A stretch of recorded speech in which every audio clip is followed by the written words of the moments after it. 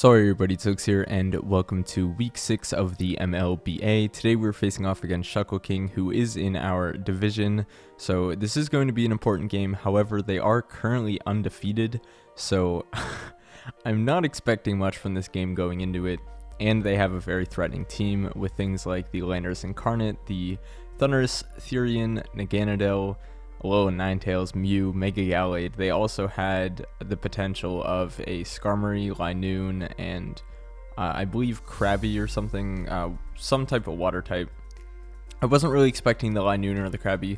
I thought maybe the Skarmory could have been slotted in for either the Ninetales or potentially even the Gallade. So looking at my team, I brought a kind of fast attacking bulky Zapdos, mainly full HP, a little bit of defense, a lot of special attack, and then a bit of speed to outpace like something like a defensive Mew, and also like a max speed Krabby. I think I have enough speed for it in case it did get brought. I did want to have a way of dealing with it. This Zapdos can be a switch into things like the Gallade. It can potentially take a hit or two from the Landorus depending on its set, and then fire back with like an HP Ice or whatever. Then I'm running a Dragon Dance Zygarde to maybe sweep. I don't necessarily think that the Zygarde will be able to sweep because there are a couple things that can take a hit from it, at least one, and then fire back with something that can OHKO. But if I can dent holes enough to maybe Zygarde for a late game, or a Zygarde mid game to dent holes for something like Lopunny, I don't really know. I'm running an interesting set on my Empoleon. I originally had Assault Vest because most of their offense is specially offensive. As you can tell, everything on the team is typically run special except for the Gallade there. So I did initially have a very specially defensive set, but then I decided, why don't I just run Choice Scarf? Because Flash Cannon OHKOs Alolan Ninetales, Ice Beam does a lot of work to his entire team, and then Surf can hit things like the Mew and the Gallade. And then I don't remember what I was running for my last move. It was either Aqua Jet or something to hit Thundurus. I don't remember, or sorry, not Thundurus, Skarmory. I don't remember what it was because I think I had Surf for Skarmory. But it was either like Aqua Jet or something weird, just in case. Then my Mungus is specially defensive as well.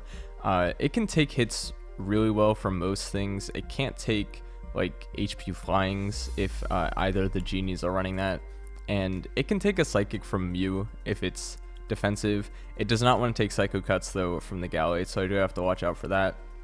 Then I have Gardevoir, especially defensive as well. This can take hits from pretty much everything except for the Naganadel, and I can use it to Wish Pass to my Empoleon if it gets weakened. I can also Wish Pass to things like the Amoonguss, but Amoonguss probably doesn't need Wish support. It's just there if I need it or want it. Then I have Mega Lopunny. I was originally going to run a very offensive set on this Lopunny with like Last Resort, Power Up Punch, or Agility Last Resort. Agility Last Resort would have been really cool because if the Thundurus was Scarfed, or the Landorus for that matter, I'd be able to outspeed. But I didn't run it because I was afraid of the Skarmory, and alas, the Skarmory didn't get brought. I really thought the Skarmory would get brought just because of how much of a threat Lopunny could be. Because it does outspeed, I'm pretty sure, his entire team, if anything is in Choice Scarfed. So it is unfortunate that it's fortunate that Skarmory wasn't brought. It's unfortunate that I didn't take advantage of it. So anyways, let's go into the battle. I believe here I lead with my Empoleon because I figured he's not going to expect Scarfed Empoleon, and if he leads Landorus, he might just stay in and click Earth Power. If he leads Thundurus, he might just go for a Volt Switch right away because nobody's crazy enough to go into Zygarde, which is my own ground immunity. If he led with the Mew to try to like set up Stealth Rocks or whatever, I could learn what its set is by going for a Surf. If the Ninetales was led to try to set up Aurora Veil, I could OHKO that with a Flash Cannon. And then if the Naganadel led for whatever reason, I could, you know, obviously wall that and go for like an Ice Beam or something. So the Gallade is in, and I'm thinking, okay, well, if he clicks Close Combat, I lose my Empoleon. Empoleon is really important in this matchup because it does a lot of work. My play here should have been Surf because he's not expecting me to be Choice Scarfed, and he's probably not going to attack what's in front of him, assuming that I'm going to switch. And I do get punished for it. I go Zapdos, and he Swords Dances. Now, With the Swords Dance, he can kill Zapdos. Without the Swords Dance, I think it's a roll based on my spread and based on whether or not he's Adamant or Jolly. I don't remember off the top of my head. But here, I go into Empoleon. I get the crit. Doesn't really matter. He knocks me out with close combat. So now, with Zapdos and Empoleon gone, the game's over. Like, I can't win at this point. The only potential option I had was to deal with, like, maybe a setup Zygarde. Maybe, but no, it's not happening. So I get some damage off on the Mew. It reveals it's pretty defensive. I go into Gardevoir to try to just something at this point. The Ninetales is brought out, which is going to take advantage of this. I bring in the Zygarde. Now I'm thinking here, okay, I have to make a play. He can't afford to let me set up. So it's in his best interest to kill me here.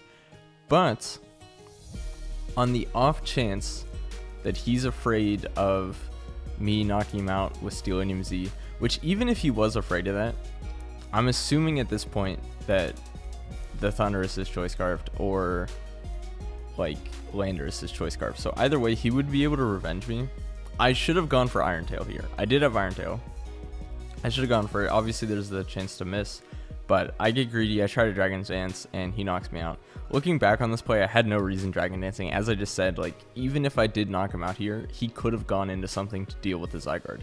He could have gone into Mew to burn it. He could have gone into something to revenge kill it.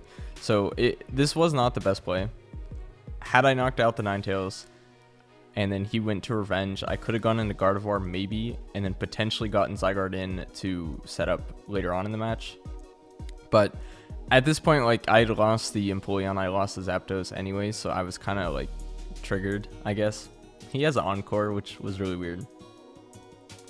So I'm fine with that. Honestly, like, if he set up the Aurora Veil and then Encored me into Dragon Dance or something dumb, that would have been funny. But yeah, he gets the Aurora Veil up. It's Toxic Thundurus. I guess that's for Gastrodon, but he can like Grass Knot it or whatever. I actually don't know what Toxic would have been for. Maybe Zapdos?